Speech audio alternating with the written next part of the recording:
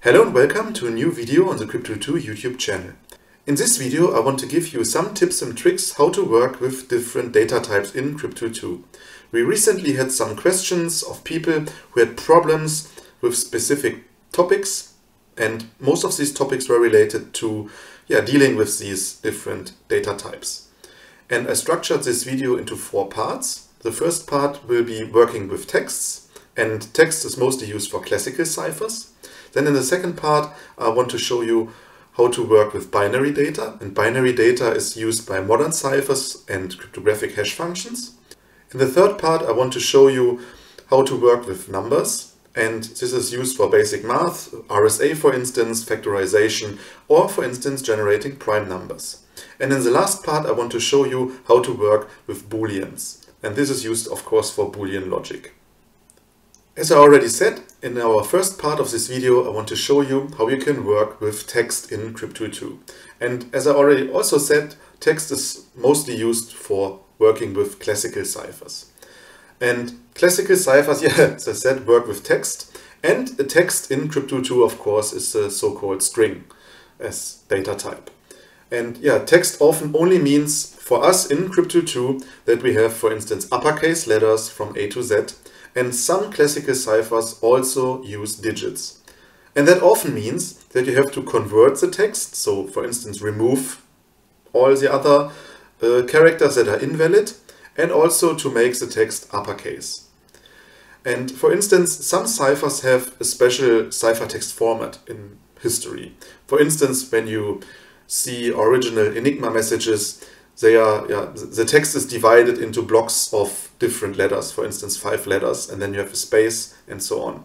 And with some ciphers we have problems, for instance, with white spaces, when we have white spaces in the plain text. An example for this is the transposition cipher.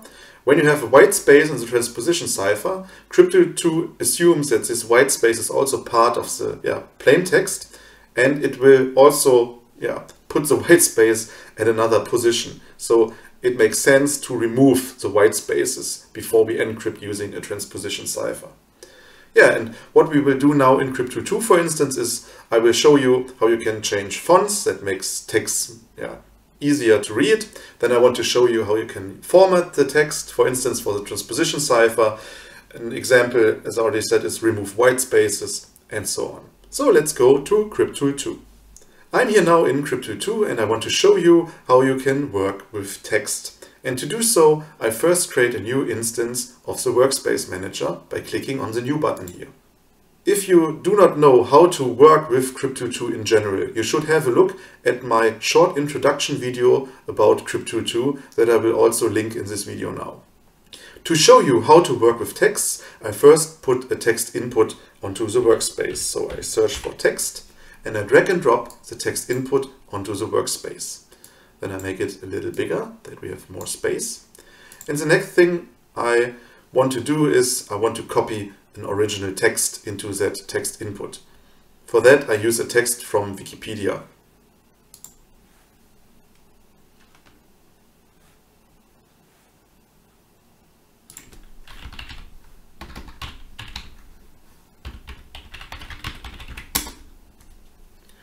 And let's just copy the text here. Ctrl C and Ctrl V. Now we have some text that we can use for encryption, for instance, and also for formatting. The first thing I want to show you is that you can change now the font of the text. And you go here to the settings, and then you choose manual settings. And with plain and ciphertext, I prefer to have a monospaced font. That means that each of the letters uses the same size. So we need some more space. You see that now each letter is below each other letter. So each letter uses the same amount of size. And of course here you can change the font size, so we can make it a little bigger, and the font and so on. So the next thing I want to do is I want to make the text uppercase. For that I search for the string operations component and put the string operations component onto the workspace. And as you can see here, the text input gives us a string, a text that is type of string. And here we also have several string inputs, and we have some number inputs and some string and one number output. And I connect now the text input with the string operations component. And here I want to say uppercase. And then, of course, we want to see the result. So we can search for the text output, put it onto the workspace, and connect it. And another tip I want to give you here is that you can mark, for instance, these two components here with holding down the control key. And then you can right click and you can say biggest width, and you can say biggest height. And so these components are now, they have now the same width and height. And now I press play. And as you can see, the string operations here gets the plain text, and it changes it to uppercase. Now we could use this text, for instance, and give it to a Caesar cipher. But what I also want to do first is I want to remove the spaces. So I copy the string operations component, connect this here, and then I say replace, and then the string 2 input you can set here also, I make a space. And then I copy this text output here and connect it with the second string operation component and press play. And now we see we have no spaces.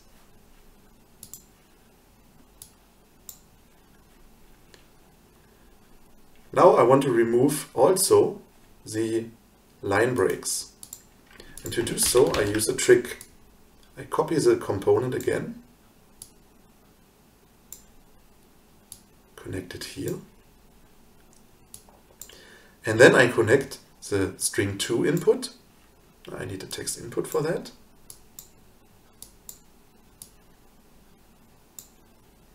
And the string 2 output. So copy these here. Not the output, the third string, the string 3 input, sorry. Then I remove in the string operations. It automatically removed the inputs here. So when you connect a component here, or disconnect, you see these input string or text input here, and if you connect it again, it is gone. So we want to remove the line breaks. So what I do is in the first text input, I just make a line break, and I press play.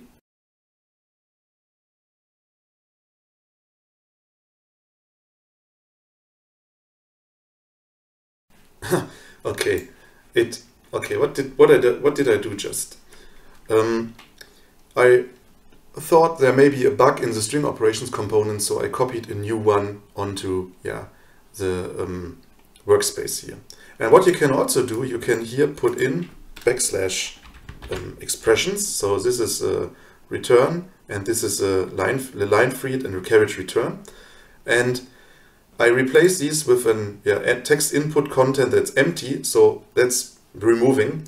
And I thought that we have line breaks here, but that is wrong. And you see here the text output shows something that looks like a line break, but these are the dashes here that makes a problem. So we have to remove these also.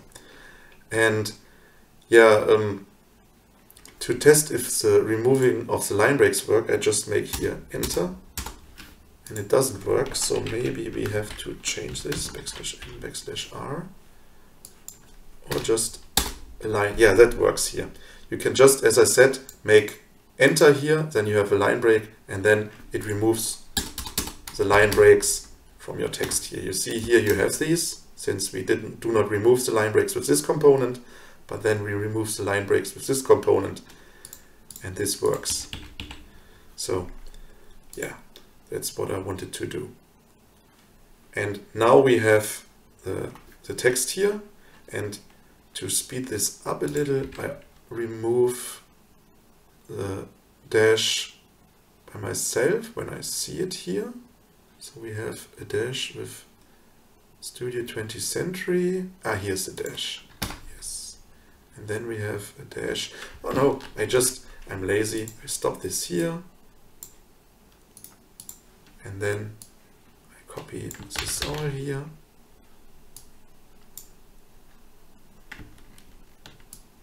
To here. Remove this. And then I say here dash.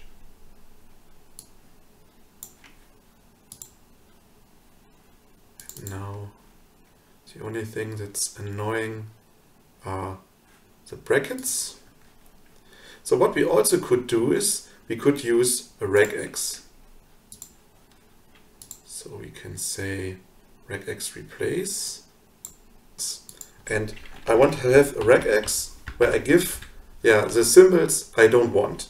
I don't want the dash here, and I don't want the brackets, I don't want the comma, I don't want the full stop. And now we have an output text here which only contains letters, and we have the numbers here. And to remove the numbers, I just add also these to our regex. And now we have a formatted text here. And in that formatted text, we only have left the uppercase letters. And now we can use this text, for instance, to work with the transposition cipher. And when we want to work, for instance, with a substitution cipher, we could also use this. But if we want to see the spaces, I go to this component here, I delete it, since this removes our spaces. And now we have an uppercase text, only with spaces. No other symbols right now, because we removed all these. Now let's have a look how to work with binary data. As I already said, modern algorithms do not work with text directly, they work on binary data. And also cryptographic keys are binary data. And so when we want to work with modern ciphers in Crypto2 or with modern hash functions, for instance, we have to convert, for instance, the plain text to binary data. Or we have to convert keys. And text converted to binary data in Crypto2 then is, for instance, a byte array or a CrypTool stream. And as I already said, we have to represent keys in other formats. For instance, a key we can represent with base 64 or with hexadecimal or with binary. And these are also strings in Crypto2, which we have to convert to these data types. Thus, in the next part, we will convert text to binary data and vice versa. And of course, we want to enter cryptographic keys as hex values and binary values. I'm again back in Crypto2, and I want to show you how you can work with modern ciphers and hash functions using binary data. And for that, I first create a new workspace. And in that workspace, we also need a text input, because even when you want to input binary data by yourself, you can only use the text input. And then we need string decoders. And we connect the string decoder with the text input. And then you can enter your data here. Let's assume we want to enter the text as a bit string. So we enter something like this, 8 characters, then some other 8 characters, and another, and so on. And now we have our string decoder here. When you go to the settings, you can say the input format is not text, it is binary. And then we want to see the results. So we put here a text output and connect the byte array output of the string decoder. The string decoder has a crypto stream output and a byte array output. And we connect the byte array with our text output. And then we press play. And what do we see here? First, the text here. So this here is a text, it's a string, goes out as a string containing zeros and ones into the string decoder here. And the string decoder then uses these, you can say bits that we specified here and creates a byte array. So we have a byte array with 3 bytes. We have 1, 2, and 3. And then these go out. And then, of course, the byte array here goes into the text output, but the text output then also visualizes the byte array as hexadecimal values. Now let's assume we want to visualize these also as a bit string. Then we need a string encoder, and we connect the string encoder here, and we copy the text output here and connect it here. And then we say the presentation format we want to have is binary. Then we press play, and you see we get the same bit strings here as we put into the text input. But you can also change this, for instance, to other formats. Let's say we want to have octal. And you get octal numbers. You can say decimal. Then you get decimal numbers for each byte. And for instance, hexadecimal. This is also the default output of a byte array. Now what do you have to do when you want to work with modern ciphers? Let's assume we want to use the DES. Put the DES onto the workspace and we make some space here. So let's have a look. The DES wants to have an input, which is an iCrypto stream. This is plain text or ciphertext. Then it needs a key, which is a byte array, and it can get an initialization vector. And another interesting thing here in Crypto2, we have mandatory inputs and optional inputs. So these two inputs are always mandatory. You need something to en or decrypt. Then you see here is a black line around this connector. And here with the key it's the same. When you want to encrypt or decrypt with DES, of course you need a key. So this is also mandatory. It has a black line. And the initialization vector is only needed or is not needed when you have, for instance, electronic codebook mode. So it's optional. You have to connect this only for modes that need this. So the input is optional, and you see this because it has a gray line around. Okay, now let's say this here is our plain text. And of course our plain text is normal text. So we have something like hello world. This is a test of binary data in CrypTool 2. And the string decoder gives you a byte array output or a stream output. And what's the difference between a byte array and the stream? A byte array has a fixed length. For instance, keys are mostly in Crypto2 byte arrays. And the text can have arbitrary length, so you can enter 5 letters or 5,000, depends on what you give to the DES. And therefore we need a stream because the stream has arbitrary length. So we connect the string decoder for our plain text, of course, with the text. And then we need a string encoder here. Connect the string encoder here. And then we have here a text output. I used a trick here. You can just drag and drop into the workspace, and then it makes suggestions based on what you did before or what it learned from templates that we put into Crypto2. And this here then is our ciphertext. Now what do we else need? We need, for instance, a key. And a key in Crypto2 we have to give also as binary data, since the DES needs a binary key. And for that I also use a text input. This is our key. And then I use a string decoder again. And I say the input format now is hexadecimal. And then I connect the byte array this time with the key input here. In the DES it's encrypt in electronic codebook, that's okay. And now we have to give a key. But before I enter here something, I will press play, and then you see the DES makes an error because right now the key is too short. Now let's test it. A DES has a 64-bit key. Of course, we know that only 56 bits of this are actually used as a key. The others are parity bits. Nevertheless, you have to give 64-bit byte array. So we say 01, 02, 03, and you still see we have errors here. 04, 05, 06, 07, 08.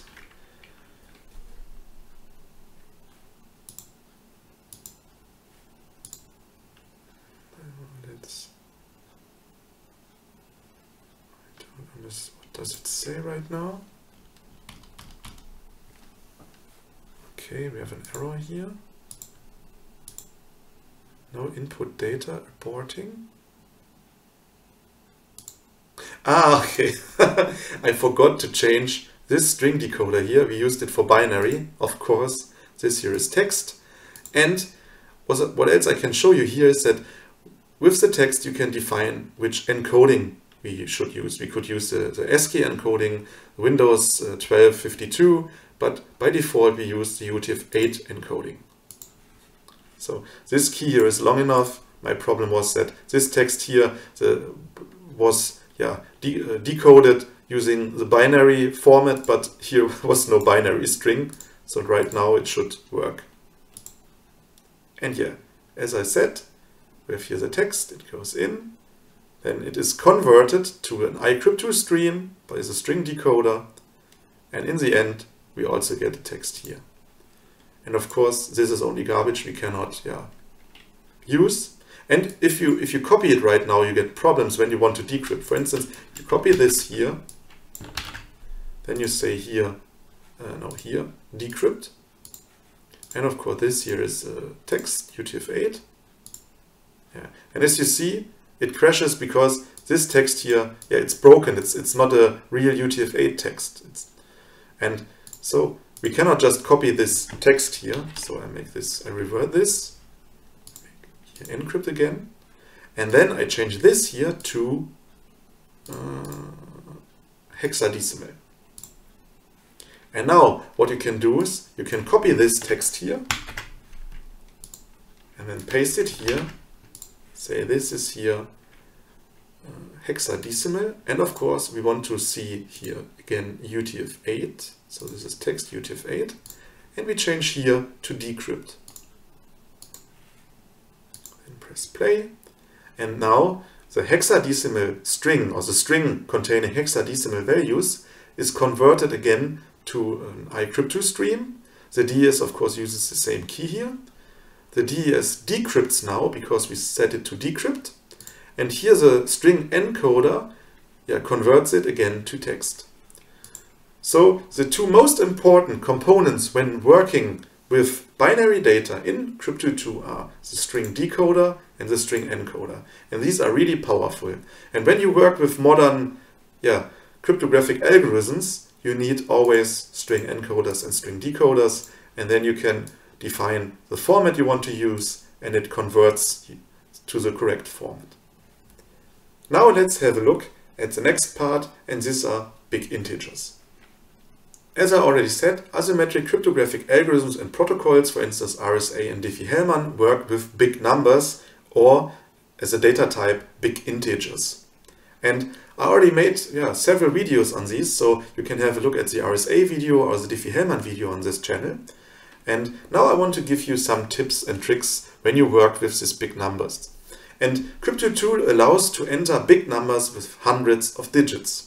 And also Crypto2 allows to calculate with big numbers. We will do this later on. And then Crypto2 contains components to generate big prime numbers. And also Crypto2 contains components to factorize big numbers, which we will also do. So let's have a look at these in Crypto2. I'm here now back in Crypto2, and I want to show you how you can work with big numbers. To do so, I also create a new workspace. Then I search here for number, and we have the number input.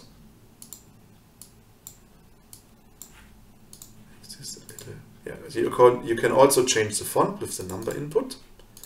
I say also Courier, new. I copy this since we need several number inputs. Then you have the number operation here, and the number operation has number input connectors here.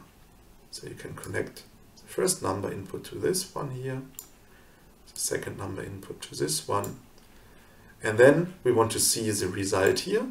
And the result has to be visualized using a text output. The text output is able to get a big integer or an integer and to show it here as a number.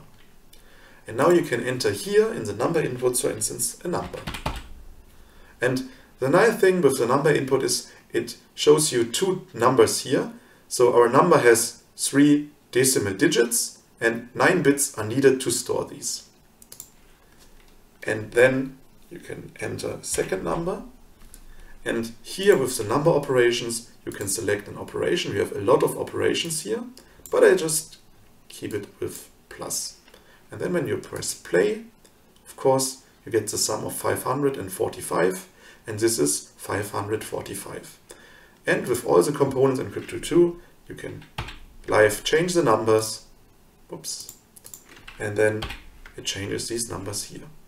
But what you may not have seen already is that you can also enter arithmetic expressions here. For instance, we can say plus 5000. And the error you get because when you start typing here and you have a plus here and it's evaluated all the time, the expression here, then we have 5005 plus, and this is not a valid expression. And when we enter then another number after that plus, then it again is a valid expression and then it works again. And to avoid these errors here, you can also stop this and then you can first enter your expression and then it should work without an error. So let's now enter here, for instance, 10,000 plus 10,000. This should be 20,000 plus 1 is 20,001. And then we get 20,001. Yeah, this is not a big thing, but the really cool thing here is you can also enter power expressions like this. 2 to the power 3, this is 9, plus 1 should be 10. I'm an idiot. 2 to the power 3 of course is 8, and 8 plus 1 is of course 9. I thought this here. Now it's 10. Okay, but the funny thing here also is you can enter, for instance, 3 to the power of 2000. And as you can see, we have a really fast big integer implementation. And you can even add an additional 0. And now we see we have not even hundreds of digits, we have thousands of digits. So we have a number here with 9,543 digits. This right now shows characters, but of course a character here is a digit. So this corresponds also to digits. And also the number input tells you the number. We have here now 9,543 digits. And this is a number which needs about 31,700 bits. Now let's have a look at some other expressions. For instance, we can compute phi of x, maybe not to make such a big number.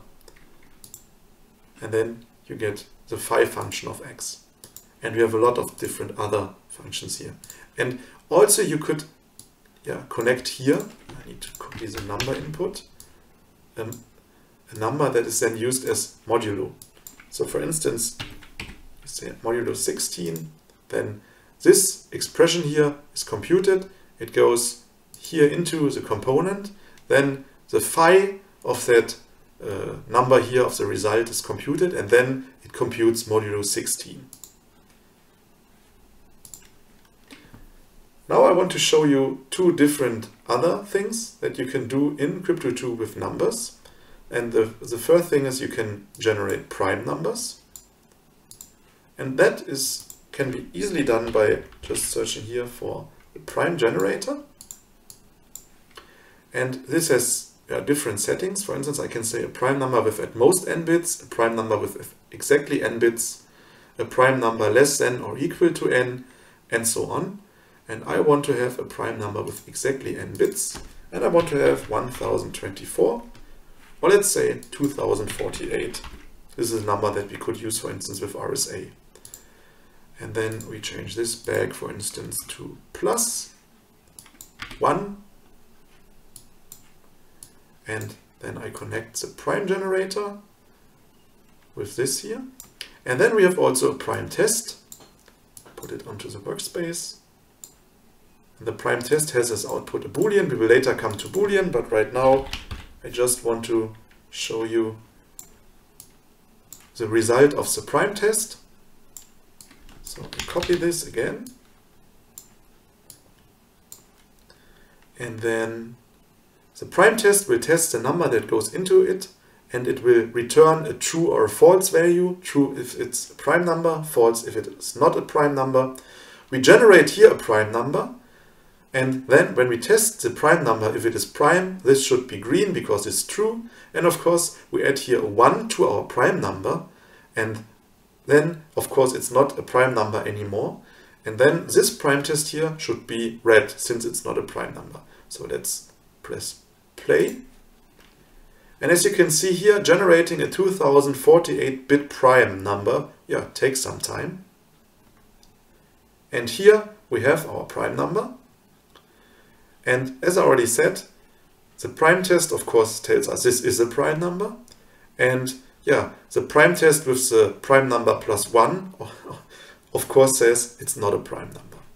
So with Crypto2, with the prime generator, you can generate really big primes. Of course, the bigger the prime, the more time it takes to generate that number. And the final thing I want to show you with Crypto2 is that you can factorize numbers. And I will remove these here, and that was too much. This here, I want to make a multiplication. And then I want to generate two small prime numbers. For instance, with 128 bits. 128 bits. And I want to multiply these. For example, this could be P and Q of an RSA. You have here the P prime number, the Q prime number, you multiply it, and then you get the N. Just press play. And now we have a 77 characters number or digit number. And now I want to factorize. I want to see if I can get two prime numbers back here. And to do so, I make a new workspace, and then I search for the quadratic sieve component. And the quadratic sieve component is our component for factorizing numbers. I put in our small number here. And I need a text output. This here returns an array of big integers. And this array will contain all the prime factors of our number. Like these. So these here are prime factors. And this is our number input, that's okay. And I open the presentation of the quadratic sieve. So what will happen when I start the workspace? The number input will forward the number that we entered here to the quadratic sieve. The quadratic sieve will use 4 of my cores and use these to factorize the number. And in the end, we will see the prime factors here. So let's test it.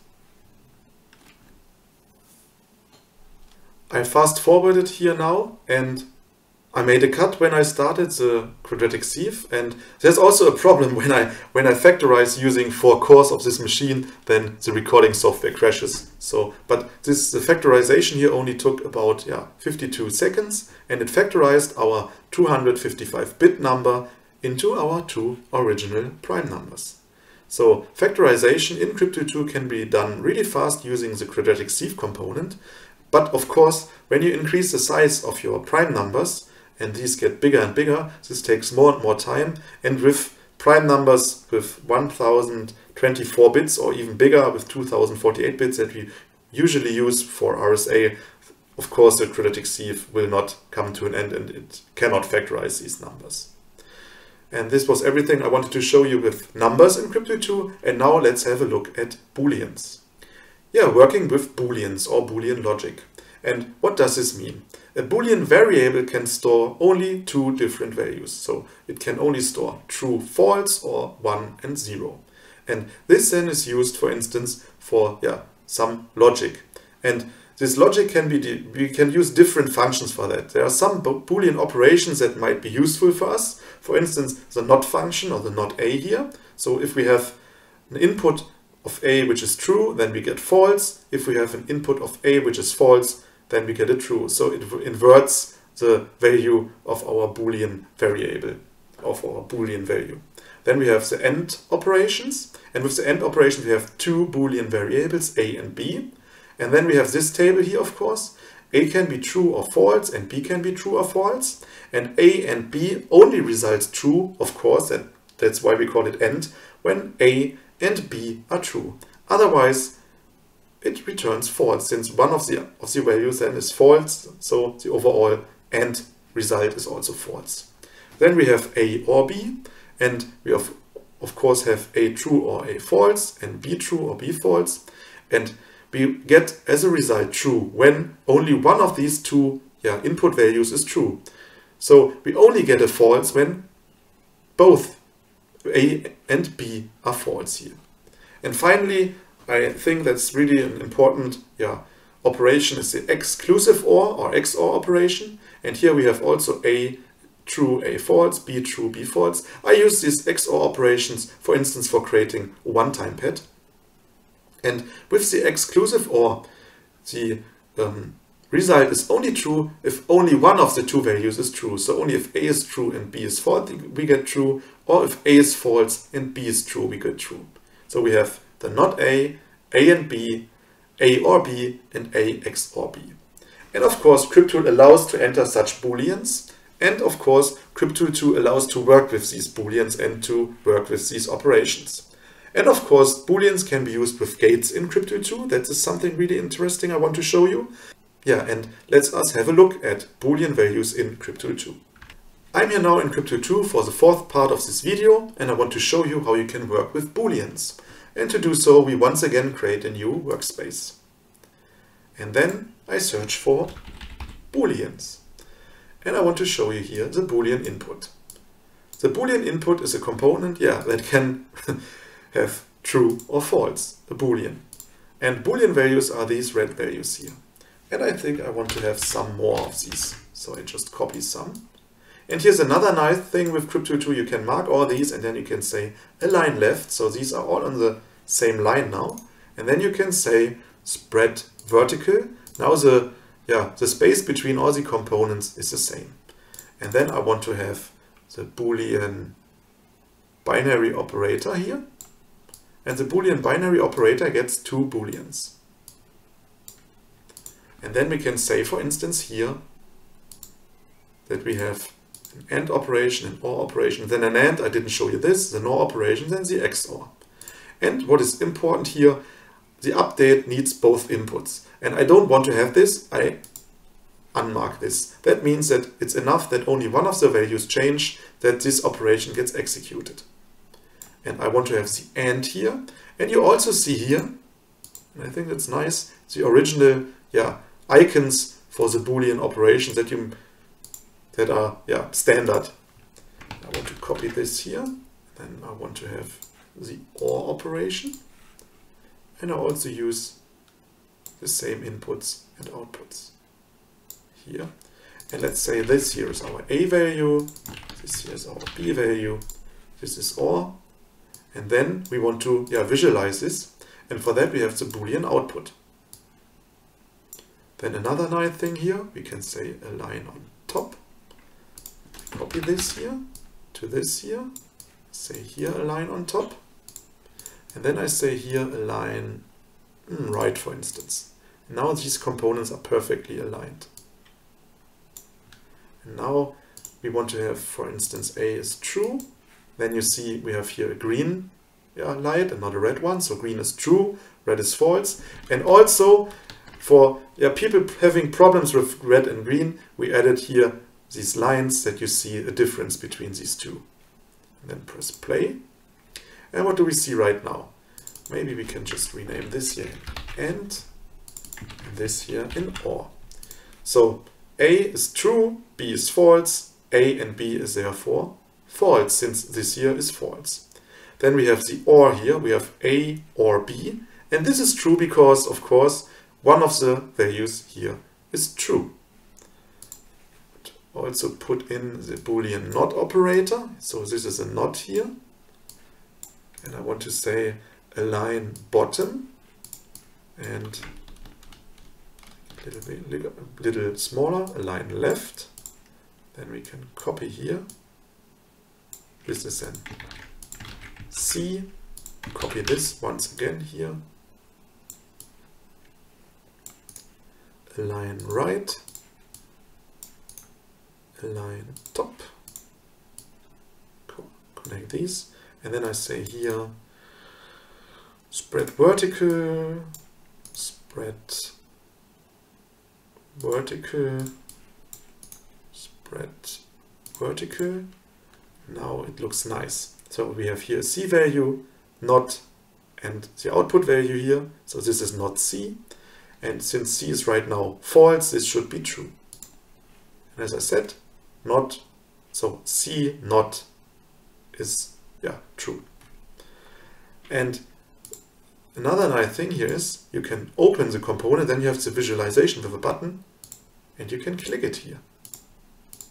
We can do the same, for instance, here with these two. And you see that these values live change.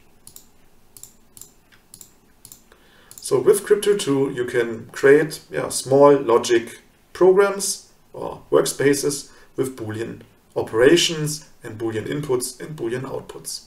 And some of the components give you a Boolean value. For instance, the comparator here. I have to stop it, of course. I remove all these. I don't think we need it anymore. So let's say we want to compare two numbers. So we have a number input.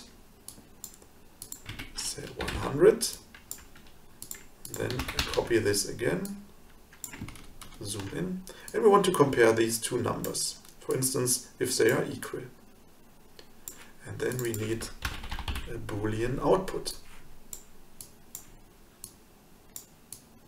So, and the comparator can be equal, not equal, smaller, bigger, smaller, equal, bigger, equal.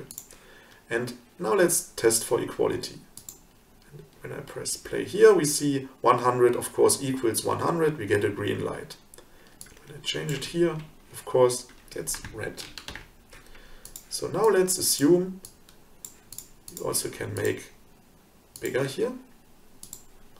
And now, is 100 bigger than 100? No. Is 105 bigger than 100? Yes. And now let's assume we want to have, or we want to create a maximum function. For that we have the gate here. So we need two gates, 1 and 2, and a text output. So the text output here will be our maximum of A and B. Then we have here A, for instance, and we have here B. And as you can see, the gate here, what does a gate do? The gate gets an input value and it just forwards it to an output value, or it doesn't do this. So you see here we have a Boolean, so we connect the Boolean here, and the Boolean here can control if the gate is open or closed. And the first gate, of course, goes to this number here, and the second number goes to this gate. And then we connect these two to the maximum. So we get a result from this or from this. And align this left. So this gate is set to true.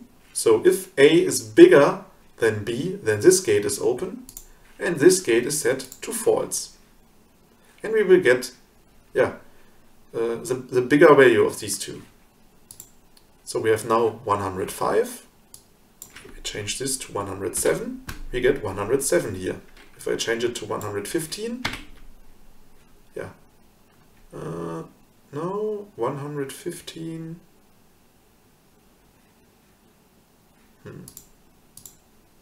no, now it works.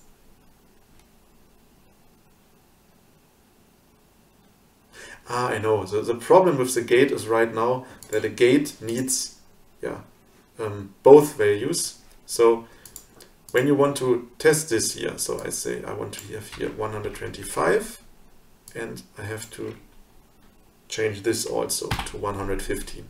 Gates only update when they get 2 new values at the same time.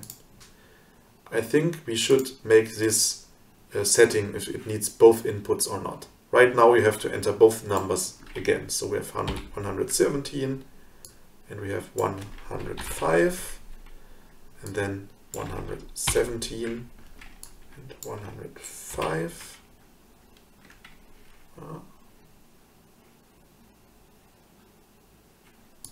I think there might be a bug inside the gate, so we need to restart it. So the maximum function always works when we use it, and restart it. So now 150. But the live execution right now has a problem. That is based because, as I said, these 2 inputs here have to be updated, and these 2 inputs has also be updated. But if you only change one when you enter here a number, then of course the other does not update. But the gate is really useful, and another example for a really nice usage of the gate is a loop in Crypto2 to show you here. And always we use this boolean value here. So we have an initial value which is 1000, we have a stop value which is 2500, and here we have a loop that increments a value, and we get here an output counter from 1000 to 2500. Just press play here, and then Crypto2 counts up to 2500. And if it's too slow for you, just close it, then it's faster, and then when you open it, you have 2500. This is based on the fact that the text output for displaying the value, it is like a break, or like it slows down the loop here. So, and when you close it, it doesn't show you the value, so it's faster. And this is everything that I wanted to show you with gates and with Boolean values and with different data types in Crypto2. If you have any questions, just write these below the video, then I will try to help you.